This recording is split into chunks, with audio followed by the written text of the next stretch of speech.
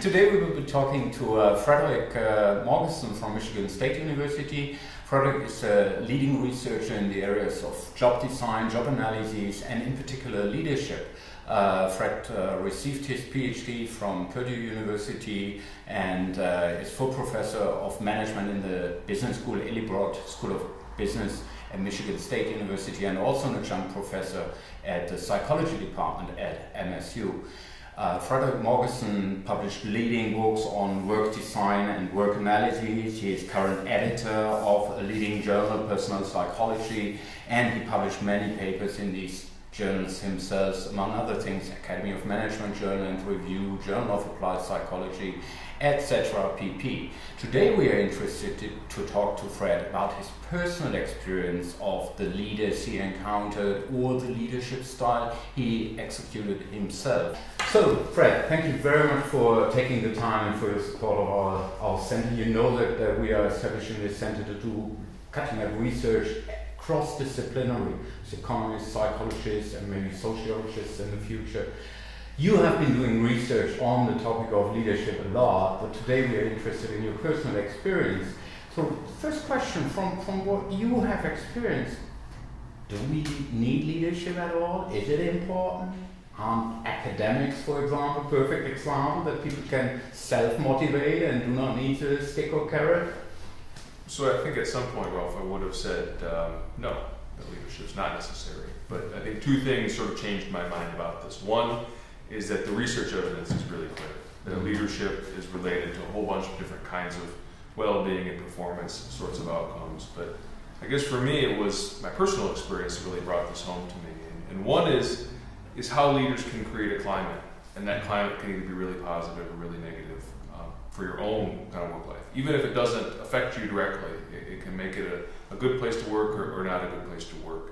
And we studied some of this in the US military, and we found how leaders can create positive safety climates.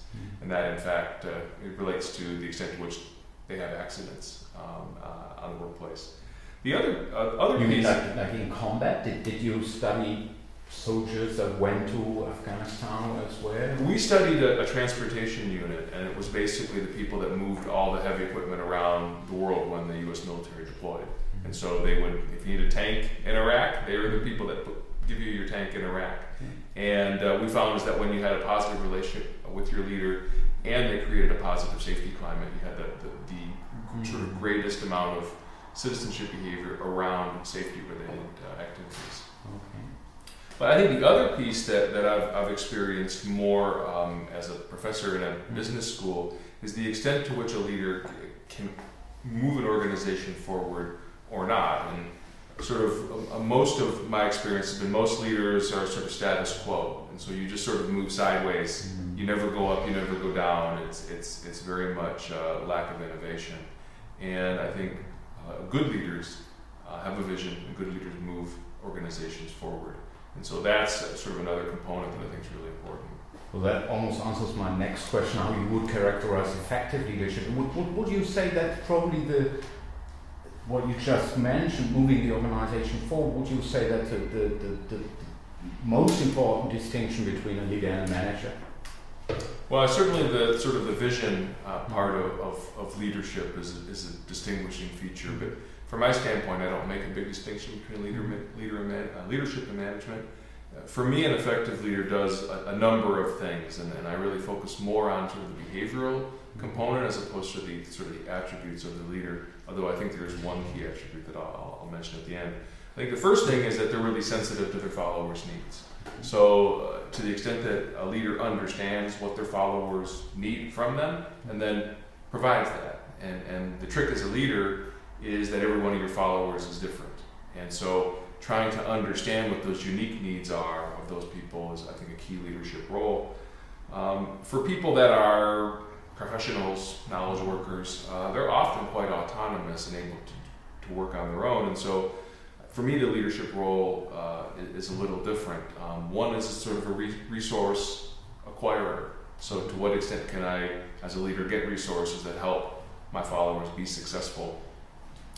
Another key role is to manage the boundary between the leader and the broader organization, and whether that's preventing things from affecting your followers or coordination across units or across people, that becomes pretty important.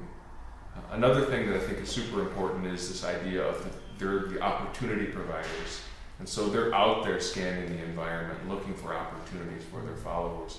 And the best leaders really figure out ways that are consistent with what the follower is trying to accomplish in their professional life, and giving them those opportunities. And probably the characteristic that I would single out is sort of a cluster of things, but it's trustworthiness, integrity, that you do what you say, and that's real important, because sort of that trust is the foundation for kind of high quality relationships. Okay. Do you think people can learn that? Are leaders born or made? Yeah, well, of course, the easy answer is yes. They're born and they're made. The research on this, I think, is sort of suggested that about 30% of leadership is sort of a genetic component, or sort of a born component. So that means 70% is made or developable. And I think if you think about what leadership is, it's influence, it's engaging in certain kinds of behaviors, those are things that you can learn. I think most people learn leadership by looking at models. So past leaders, current leaders, and sort of emulating that behavior that they see. If you think about the domain of leadership, there's a knowledge base of what to do and how to do it. So kind of a declarative and procedural knowledge component. And that's all learnable, right? We go to school to learn all sorts of different kinds of knowledge. Leadership would be no different. Leadership has a set of skills associated with it. Influence, for example. Those skills can be learned. They're not something you have when you're young. You get experiences and you test yourself and you get feedback and you get better at it. So I think a lot of the key things that we look at in terms of leadership are in fact things that you can go out and get experiences, and that helps enhance. But if it's so easy, basically, to become a good leader, why does it so often not work? Why do we see so many managers in organizations, or politicians, or other people in influential positions that obviously are no good? Employees got ill and burn out, etc. Why is that? When it's easily learned, why can't we just teach the right people to do the right things, and the world would be a better place? Yeah, I would say it's learnable, but I wouldn't say it's easy to learn. And so these are challenging things to learn. I think oftentimes you're sort of fighting against your own inherent tendencies that you've learned from being a child. And so it's learnable, but it takes great effort to learn them. And so why do we have so many bad leaders is I think people haven't learned the lessons of their own experience and the experience of others. And so when I think about sort of how one develops these things, is you have to go out and get experiences that are sort of targeted to your developmental needs. But then you have to reflect on those experiences. You have to somehow try to extract the lessons from those experiences. And what we know about most managers is they have lots of experiences, but they don't ever take the time to reflect upon those experiences. And that's the sort of the big problem. My first leaders were the most influential in a way, and this is mom and dad. I think they showed me some key sort of traits that are kind of leadership in character, but also just more general kinds of things that you can leverage as a leader. So they demonstrated kind of strong work ethic. Growing up, we had a small business, and when you're in a small business, if you don't work, you don't make any money. And so I got used to working 7 days a week. I put myself through college and then worked there full time after graduation. And I routinely worked 7 days a week for all year. Whenever a client wanted to record at the studio, I would be there. And most musicians like to record at night, and so I would be there at all hours of the day. I think another thing that becomes really important from a leadership standpoint is this idea of self-confidence or self-efficacy. Because a lot of times you will have to be confident in yourself, and then you have to convince other people to be confident as well. And that's a real challenge. And so for whatever reason, they were able to impart to me this idea that I was just extremely confident, even kind of maybe in the absence of direct evidence that I should be so confident. In your own leadership positions, I mean, you're supervising PhD students, you're leading the team of editors at P-Psych, you have done consultancy projects, and I guess some of them with a group of people. What would you consider most important? What have you done that you're proud of, and where you would say, there I show leadership, or do show leadership, and that's important? Yeah, I think the things that I'm most happy about are when I'm able to sort of figure out what motivates individual people and what their aspirations are, and then sort of act in a way and help them achieve whatever it is that they're seeking to achieve. So whatever their individual goals are. I think the other thing that gratifies me is this idea of having sort of a sense of where we want to go, having an idea of what to pursue, the vision of things, and then to go implement it and pursue it. I think we often venerate leaders who espouse visions, but I think there's also a certain value in not only having the vision, but then seeing it through, right? And so both pieces turn out to be important. And so I think, for example, with the journal, I have sort of a distinctive idea about how to promote the journal and how to try to move it forward and kind of leverage the strengths that exist. And so kind of coming up with that and then beginning to sort of promote that and articulate that is exciting. It's a toolbox.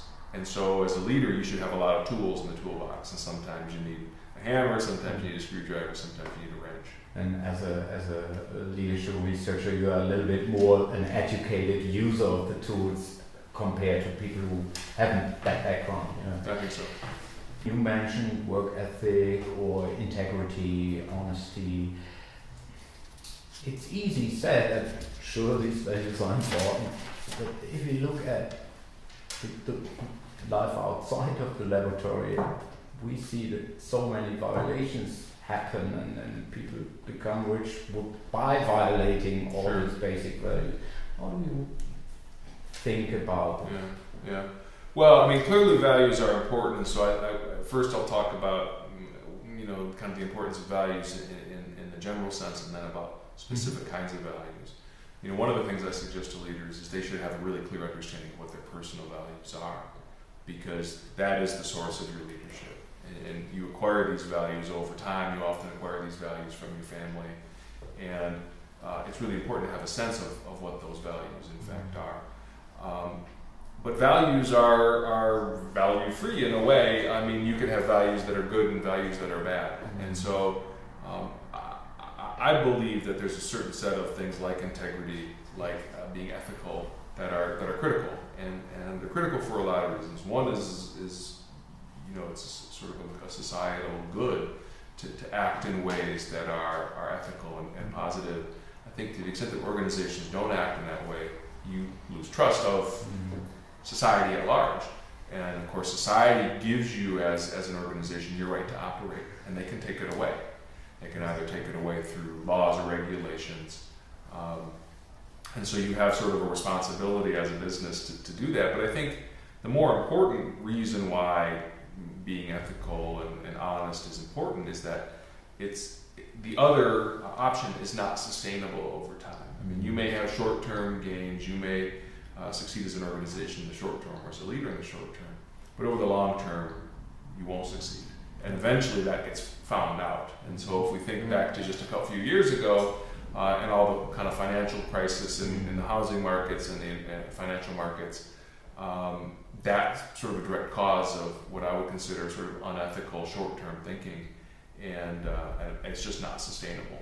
And so that's, I think, from a societal standpoint, that's why you need to really try to sort of instill kind of positive values, do the right thing in organizations. Do you think we have learned our lesson from the last crisis, or some people have? Or I think we've not learned it well enough, is my guess, and this is a frustration, because I think the economic incentives are so great and the economic rewards are so great that it's difficult to overcome that.